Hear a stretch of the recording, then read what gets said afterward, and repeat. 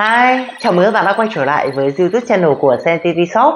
Hôm nay thì mình sẽ giới thiệu với các bạn một mã switch rất là mới của Cisco thuộc phân khúc SMB, chuyên dùng cho các doanh nghiệp vừa và nhỏ như là những cái hệ thống bán lẻ này, những cái hệ thống giáo dục phổ thông, trung học hay là những cái khách sạn, văn phòng nhỏ, vân vân, và có quy mô khoảng tầm 500 cho đến 600 thiết bị sử dụng đồng thời. Đó chính là switch C1200-48T-4G này, thuộc dòng Catalyst C1200 series mới ra mắt, dùng để thay thế cho dòng switch cũ CBS250. C1200-48T-4G sẽ được nâng cấp phần cứng mạnh mẽ hơn, bao gồm CPU dual core ARM 1,4 GHz, trong khi dòng switch cũ CBS250 chỉ sử dụng CPU 1 core thôi. Và RAM của switch này cũng được nâng cấp lên 1 GB, gấp đôi so với CBS250. Nhờ đó thì C1200-48T-4G sẽ có tốc độ xử lý nhanh gấp đôi so với lại switch CBS250 cũ. Chúng ta sẽ lựa chọn mã switch này trong những cái trường hợp như sau. Đầu tiên đấy là sử dụng làm switch access để mà kết nối xuống các thiết bị không yêu cầu cấp nguồn PoE như là máy tính người dùng này, server hay là máy in hay là NAS vân vân. Và với số lượng thiết bị kết nối khoảng từ 24 cho đến 48. Và đối với các thiết bị mà yêu cầu cấp nguồn PoE như là camera hay là Wi-Fi thì các bạn sẽ cần lựa chọn mã tương đương với mã này là C1200-48P-4G với 48 port PoE. Trường hợp thứ hai đó là trong các cái hệ thống nhỏ, các bạn có thể sử dụng để mà làm switch core hoặc là switch distribute để kết nối với các switch access. C1200-48T-4G hỗ trợ interface VLAN và static root. Do vậy thì chúng ta có thể sử dụng switch này làm gateway cho toàn bộ hệ thống mạng LAN. Ok, còn bây giờ thì mình sẽ mở hộp cho các bạn xem bên trong thiết bị như thế nào nhé.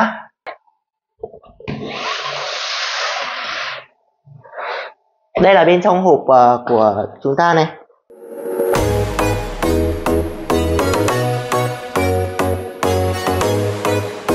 Đây là switch và có một hộp phụ kiện đi kèm.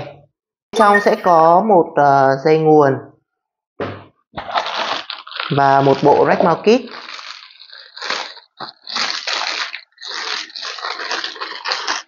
Đây là thiết kế mặt trước của switch này. Thì các bạn có thể thấy ở đây có một cái nút mode reset và nút cứng này.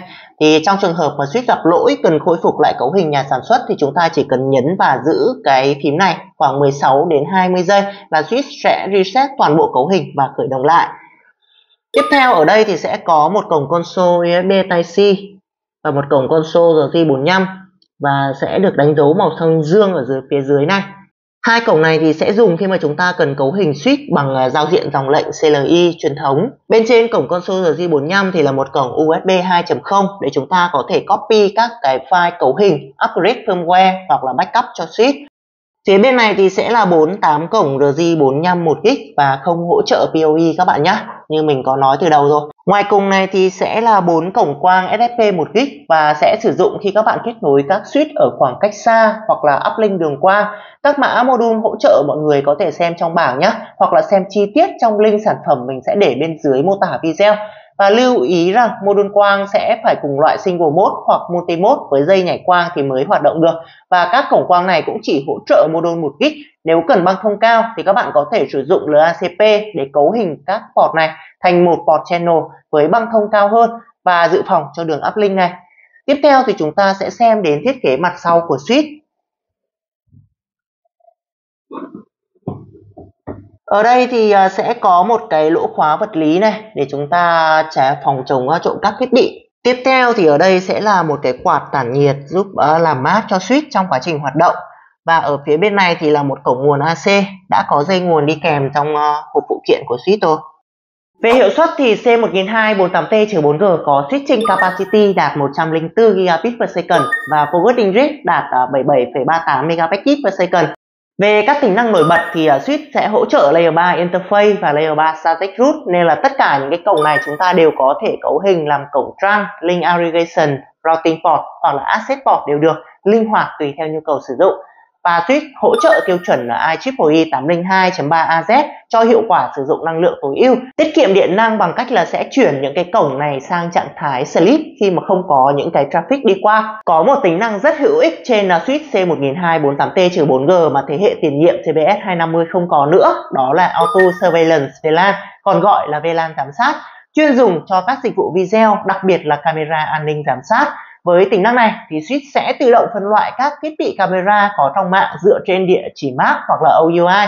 Sau đó thì có những cái cơ chế ưu tiên dành riêng cho các camera này trong trường hợp bị nghẽn băng thông hoặc là hệ thống bị tấn công, hoặc là có một máy tính nào đó bị virus chiếm hết băng thông của hệ thống mạng. Nếu các bạn có máy tính và camera trong cùng một VLAN thì khi máy tính bị virus tấn công gây nghẽn hệ thống thì sẽ chỉ có các máy tính bị ảnh hưởng thôi, còn hệ thống camera sẽ không bị ảnh hưởng. Và tất cả các tính năng của Switch thì đều đã được kích hoạt sẵn rồi và các bạn sẽ không cần phải mua thêm bất kỳ một license nào. Các bản update firmware cũng hoàn toàn miễn phí và có thể download trực tiếp từ trang software.cisco.com mà không cần phải có tài khoản hay là phân quyền.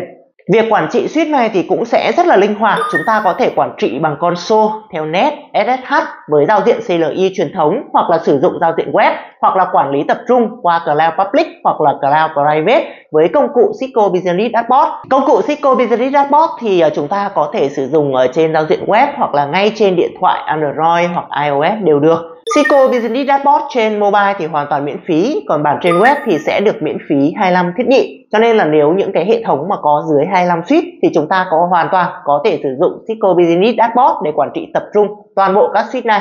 Ok, như vậy là mình vừa giới thiệu nhanh cho các bạn những đặc điểm cũng như là tính năng cơ bản nhất về Switch Cisco Catalyst C1200-48T-4G. Chi tiết tất cả các tính năng cũng như là thông số kỹ thuật của Switch thì các bạn có thể xem ở trong link sản phẩm mình để bên dưới mô tả video nhé. Và nếu thấy video này hữu ích thì đừng quên ủng hộ CNTT Shop một like, share cũng như là subscribe nhé. Cảm ơn các bạn rất nhiều. Xin chào và hẹn gặp lại trong những video tiếp theo.